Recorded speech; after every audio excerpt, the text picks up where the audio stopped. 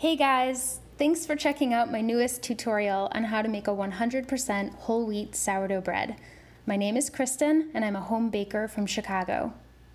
The goal today, a 100% whole wheat loaf, hearty and rich in flavor, yet with a light and tender crumb. After many trials, I've found that sticking with a simple minimalistic method is sufficient to achieve this. Be sure to check out my Instagram page at Foolproof Baking for more recipes, techniques, and experiments, and also be sure to check out my supplemental PDF booklets as a way to help support my channel. These downloads allow you to get a little something extra in return. Links to these pages can be found in the description notes below this YouTube tutorial. In the description below, I've also posted an outline of this tutorial with clickable timestamps that will take you to precisely the subject area of interest. I will go into some deep dive discussion on certain aspects of this bake here, so please feel free to skip ahead as you wish. For today, we're going to be covering this flowchart, and note the simplicity. We'll be converting our sourdough starter to 100% whole wheat throughout the first day. By the evening, we'll mix up an Autolyse. We'll then add the Levain and the salt, bulk overnight in a cool spot to slow down the ferment, and the next morning, shape, proof, and bake. To help us gauge the extent of the fermentation and dough rise, we'll be using a technique called the Aliquot Jar method. You may have seen my control experiments and cold bulking experiments using the Aliquot Jar published back in 2018 on my Instagram page, and I'll post the link below. You may be asking, what is an aliquot? How does this help us gauge dough rise? So an aliquot is simply a small piece of the whole, and in our case, a small piece of our fermenting dough. If you are bulking larger quantities of dough as one mass, you can pretty easily see the rate of rise just using your container. However, with a small single dough, it can be difficult to assess how much the dough is rising over time. This little aliquot will help us to visualize the rise in a more clear way. I like to use a small spice jar with straight, narrow sides. So after adding in all the ingredients to the dough, meaning the flour, water, levain, and salt, I cut off a small piece of the dough and just place that in this little spice jar. Press it down to the bottom of the jar.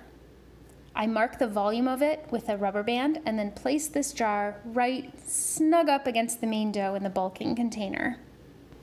You'll allow the dough to rest, and then once the aliquot is measuring at some given rise, say 100% rise, or once it's doubled in volume, this indicates you can go ahead and shape your main dough. Okay, so there are a few limitations here. The technique seems to work best in my hands when bulking dough at a cooler temperature. The dough must also be mixed quite well before pulling the small piece, or this aliquot may have a different composition of levain and salt than your main dough, and you really need this aliquot to be representative of the whole dough. It also seems to be most accurate when working with higher hydration doughs as compared to stiff ones. It is essential that your aliquot jar share the exact same environmental conditions of your main dough, and this includes airflow. Otherwise, the dough in the jar could presumably rise faster or slower than the main bulking dough and will not be an accurate indicator of the rate of rise. So finding a temperature-stable, draft-free area during your bulk works best here.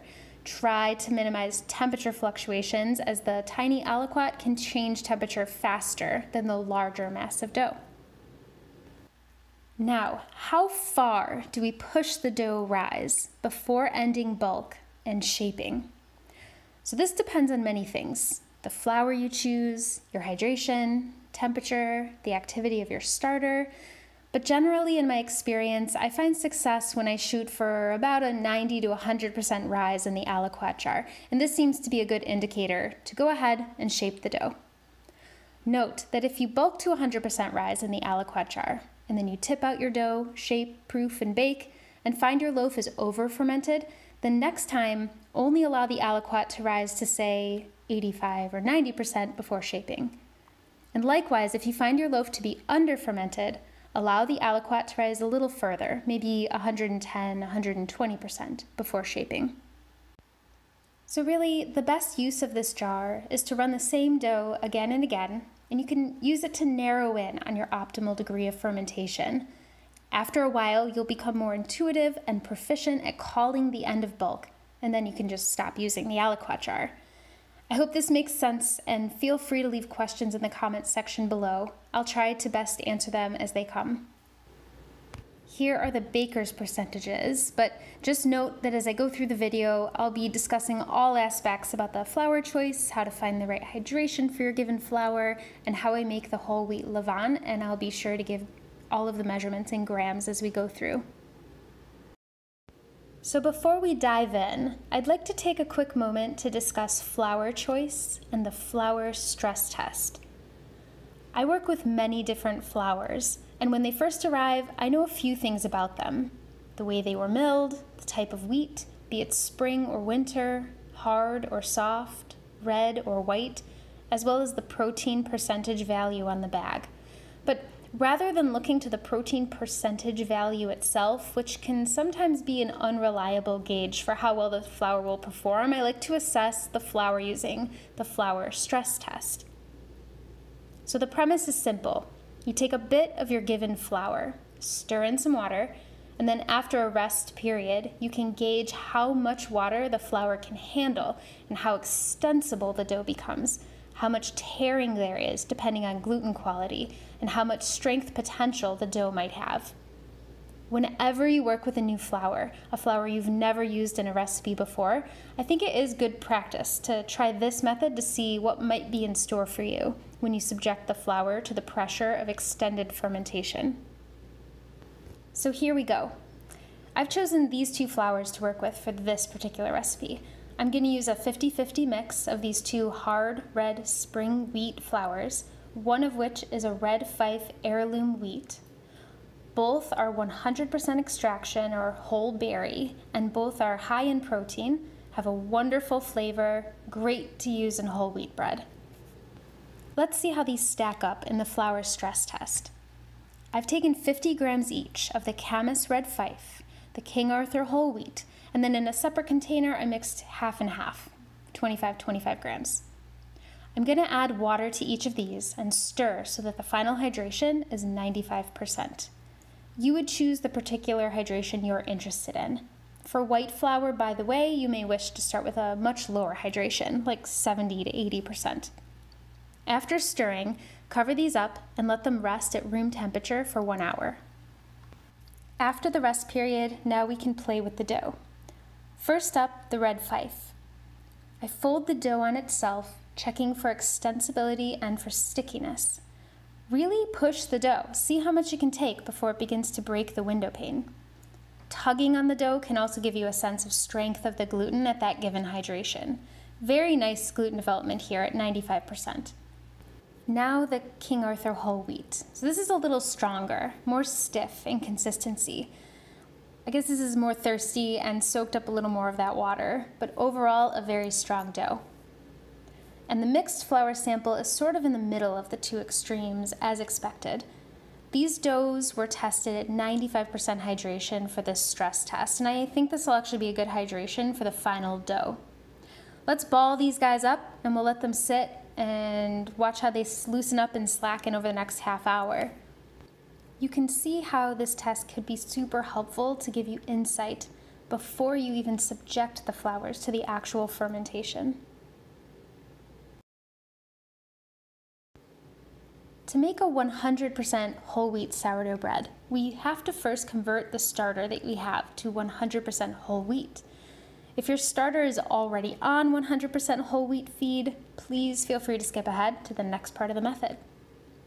My starter, Ozzy, is regularly fed with a mix of 90% bread flour, 10% rye. And this bread flour gives it a ton of strength. It's capable of rising 3 to 4x in volume after a given feed. By the way, if you don't already have a sourdough starter, please see my starter from scratch tutorial, and I'll post the link below. And also see my tutorial on how to fully activate your starter ahead of a bake before diving into this Levain prep seen here. During my early testing, I noticed that when I first switched to whole wheat for my feeds, my starter rose super fast. Dropping the hydration so that you're working with a stiff starter can help slow the time to peak and add additional strength. And the more you dilute your starter, the longer it will take to peak. So play around with these variables and find the right ratio for your purposes. It's now the morning of day 1. I've got my sourdough starter after its overnight feed. It's peak or maybe just post-peak at this time. Very active, ready for its first feed of the day. So before feeding it with my usual flour mix, I'm gonna take just 5 grams into a fresh new jar. A tiny bit is all you need. And stir in 20 grams of water and 25 grams of whole wheat flour. And you can use the same flour mix that you plan to use for your upcoming bake.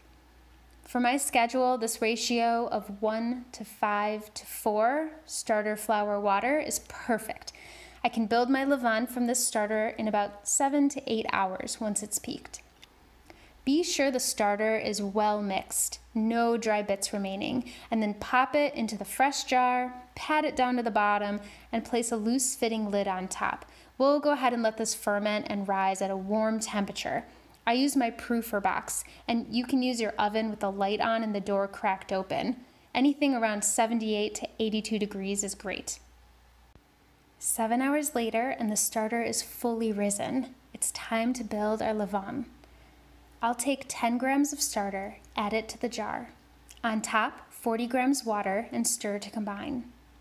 Finally, 50 grams of the whole wheat flour mix. This is the same ratio as before, 1 to 5 to 4, but a bit beefed up so you'll have some extra in case you want to continue feeding this new whole wheat starter. Mix well. I actually find that kneading the dough out on the counter can be helpful sometimes. Really completely mixes the levain. Put the levain back in the jar, mark the initial volume with a rubber band, and place somewhere warm until it's ready. Around 6 p.m. on day 1, or a few hours before the levain is going to peak, I mix up my Autolyse. So it's important to Autolyse, or Presoak, the whole grain flour. It gives the gluten a head start, as well as allows time for the bran to fully soak up the water. At least 2 hours has been sufficient in my experience, and I've gone up to 4 to 5 hours with no adverse effects. I always like to dedicate a segment of my tutorials to talk about temperature. You can use the variable of temperature to your advantage with this dough. For one thing, the cooler the temps, the longer you can run the Autolyse, which may be helpful for scheduling out the process. The cooler temps will also help slow down the fermentation of the dough once you add in the levain. A slower ferment will also give you more room for error. For my method here, I'm going to be working at a pretty constant 67 to 68 degrees Fahrenheit internal dough temperature for the whole process. To maintain these temps, the dough will be kept in my cooling incubator because I'm such a nerd, but if you can find a cool spot in your house, like a beverage cooler, a cooling drawer, these things will help really slow down the ferment and give you more control over the process. Let's mix our Autolyse. I combine 200 grams of the Camas red fife and 200 grams of red wheat flour. And I'm going to go ahead and mix by hand to combine. On top, I'm going to add 375 grams cool to the touch water. I use my hand to mix up the dough. So the main goal here is to fully hydrate all the dry flour bits. It can take several minutes. Try to be thorough.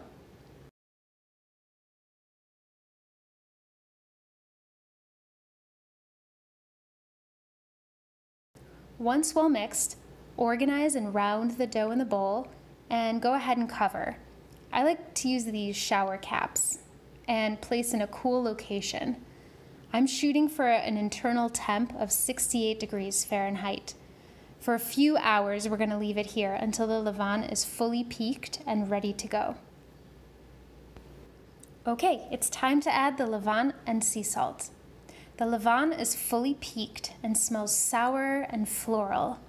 It's good not to let the peak hold too long or the aroma can become quite pungent. I'm going to inoculate this dough at a lower percentage than usual, and this is because the whole wheat dough ferments so quickly despite the cooler bulk temperature. Adding less Levain will help keep the rate of ferment more under control. So let's add to the Autolyse the 8% Levain, or 32 grams Levain. You can use your hand and mix it in this way, folding it into the dough, massaging the dough with your fingers. If you mix by hand, it can take about 10 minutes as the dough is more stiff, and you really want to be sure to fully mix in the Levain so that it's evenly distributed into the dough. This is important, remember, because we'll be cutting off our aliquot after the mixing step here. So I actually prefer for this dough to just pop it in my KitchenAid mixer. A little spritz of water to prevent sticking, pop the dough in there, and I let the dough mix on low speed for about 3 to 4 minutes.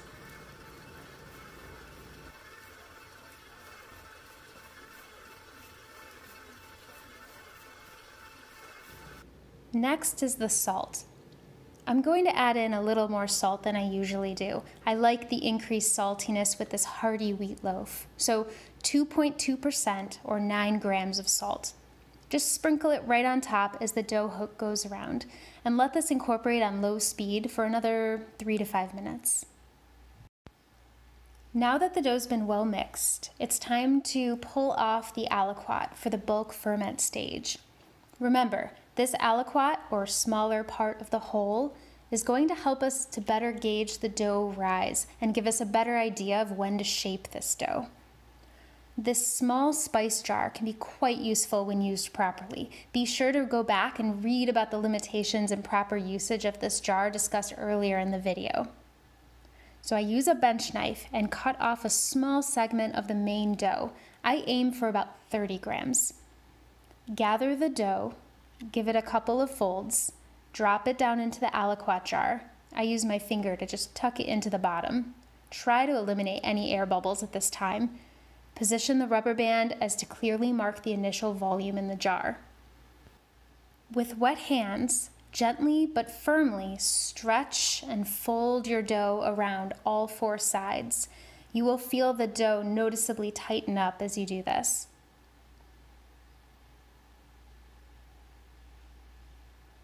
Then flip your dough over and round the mass of dough on the counter with your hands until it forms a nice taut ball. Transfer this to your bulking dish.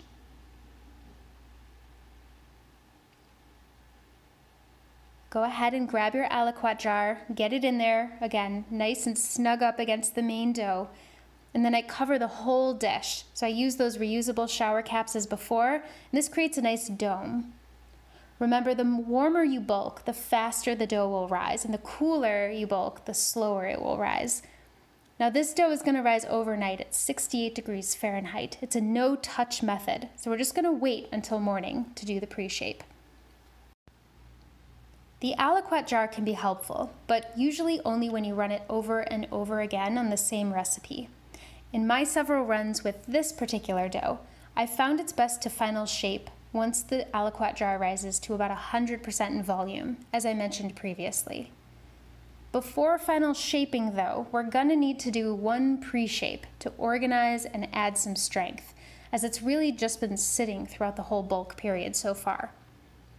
It's important to give a pre-shape ahead of the final shape for a dough like this, but you must give the dough time to rest and loosen up again afterward, or your dough will just be too tight and the final shaping will be difficult. So I've actually been shooting for about a 75% rise to pre-shape. At 68 degrees Fahrenheit, this took about 12 hours.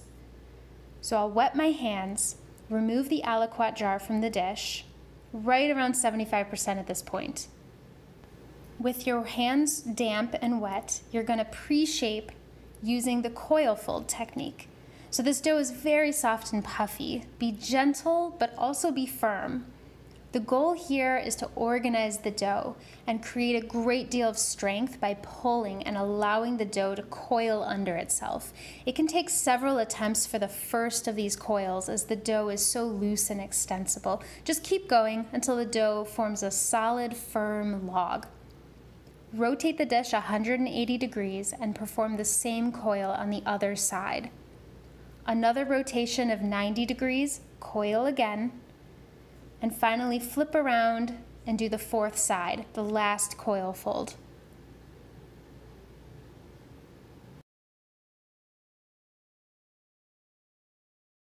Once you finish this, place the aliquot jar back in the dish, cover, and place back in the cool spot until the dough has finished its rise. Remember, now we're just waiting for the aliquot jar to measure to the full 100% as our indicator to final shape the dough. Final shaping is going to be quite similar to what I've shown in the past. It's been about an hour since the pre-shaped coil fold, and the aliquot jar is now reading at just about 100% rise. The dough has had time to relax a little bit and is not overly tight to final shape. Sprinkle with all-purpose flour, the dough, and the counter, and tip out the dough. Use your bench knife to tuck the excess flour around the outer rim and then discard the remaining excess flour.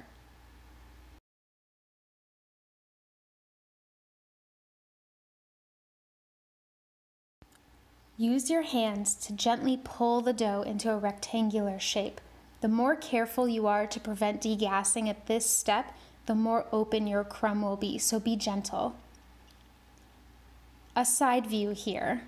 Pull out one side flap of the dough and wrap it up and over into the center third of the dough mound. Pat it down with care to evenly distribute the air. Pull up and over the other side flap and rest it directly on top of the center mound.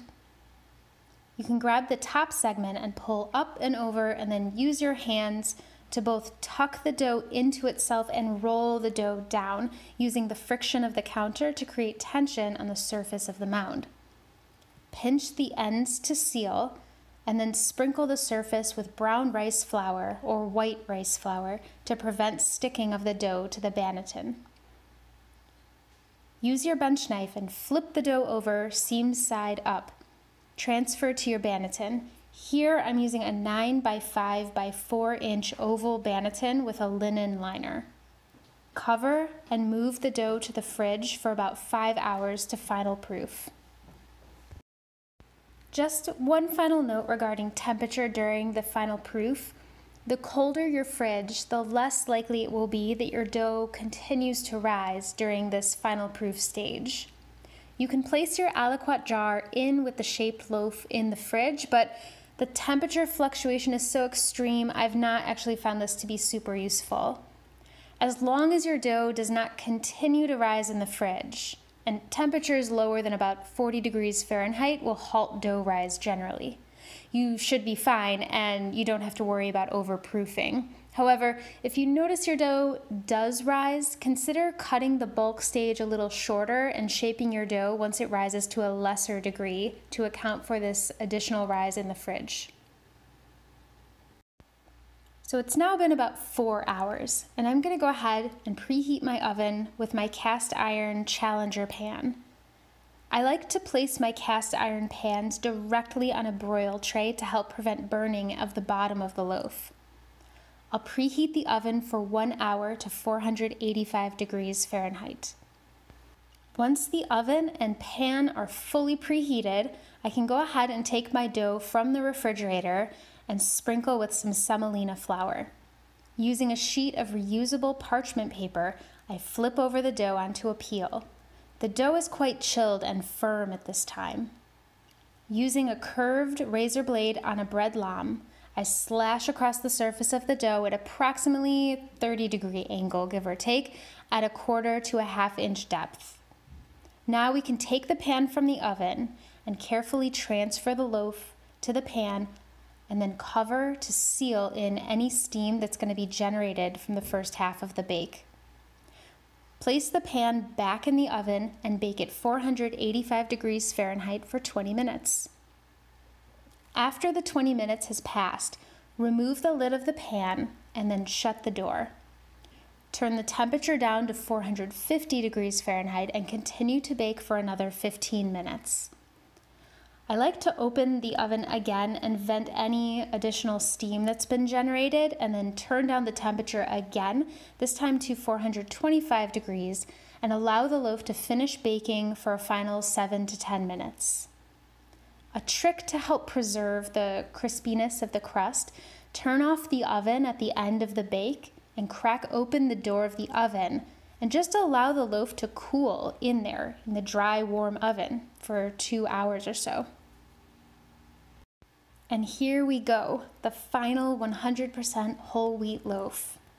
Beautiful browning from the bake, a lovely shape with a proud ear, no burnt bottom, just the right amount of crackly crust exterior.